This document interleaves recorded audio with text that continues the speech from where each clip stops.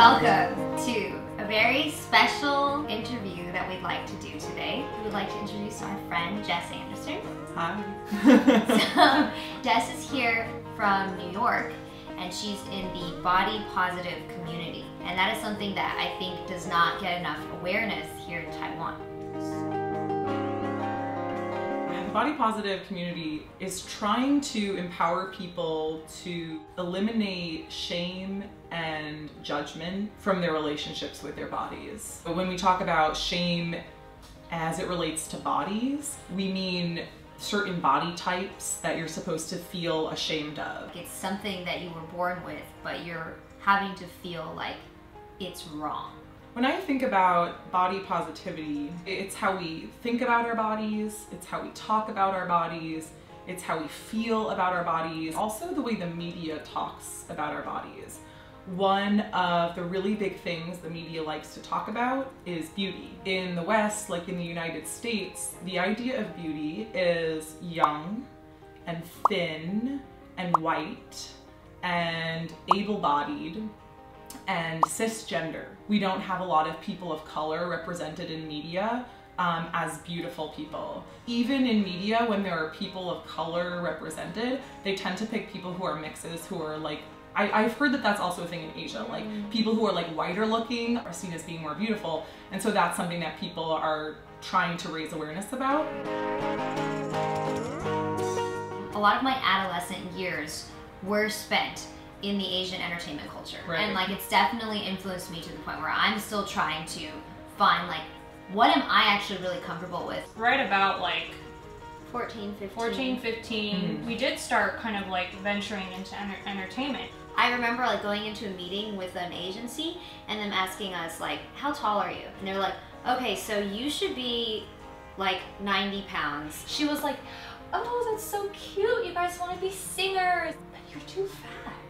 It was like our first taste of like the kind of warped mentality that the entertainment industry and has. when everyone in the industry agrees to it. And so that summer we dieted and exercised we did everything. and lost a lot of weight. And we were taking like diet pills. I couldn't focus in class. Like I would think that the teacher was like writing in code and I was just like, oh my god, I cannot do this. Right then, like our paths diverged. Starting off in the industry, I remember going to like a music video shooting with my agent at the time, and we were eating, and so I was like eating the first half of the sandwich, and then when I was finished with it, I was gonna go for the second half. Yeah. And then my agent was like, that's enough. And I was like, what?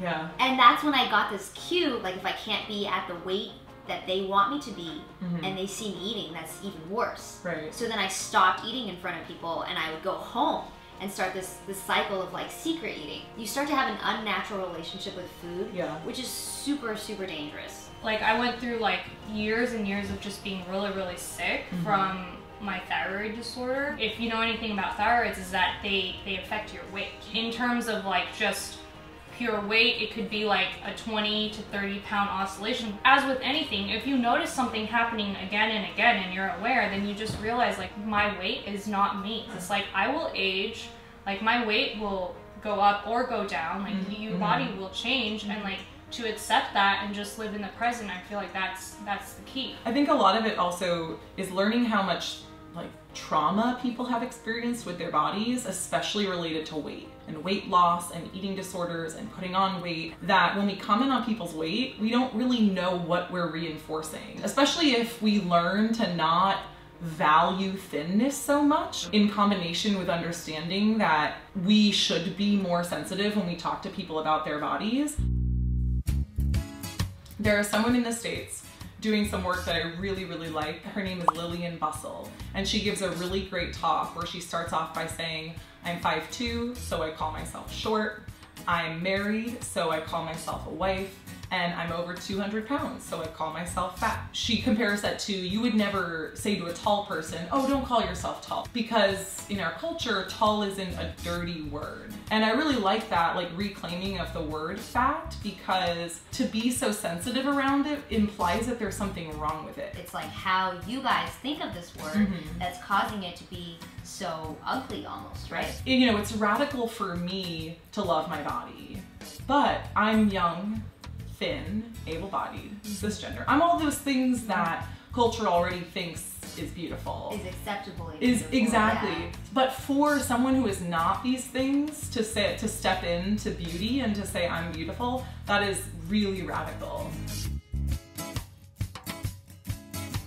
These are the affirmation stickers, and these are sort of geared towards not being about beauty because I wanted to realize that I could relate on different levels with my body. It was actually in response to really bad Subway ads, and I was like, I really want stickers to put on these ads. And really bad mannequins, And right? really bad mannequins. Like this one. Yeah. Which is like, I mean, I shouldn't say it's a bad mannequin because possibly 2% of the population does have a body like this. Right. But this is like all we see. Can we put all these on our mannequin right now, actually? I am free to have a body that is unique to me.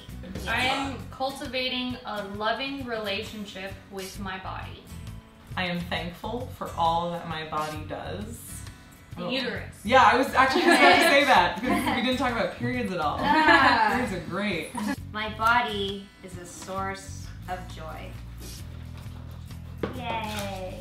Yeah, it was really, really great to be here. This is empowering for me to like get up and say things like this in front of people. The more that I learn about other people's stories, the more normal I feel. And I just want everybody to feel normal, ultimately, you know, to know we're like, none of us are alone in this. So I appreciate that. We should hug the mannequin too. In the middle. The mannequin needs love.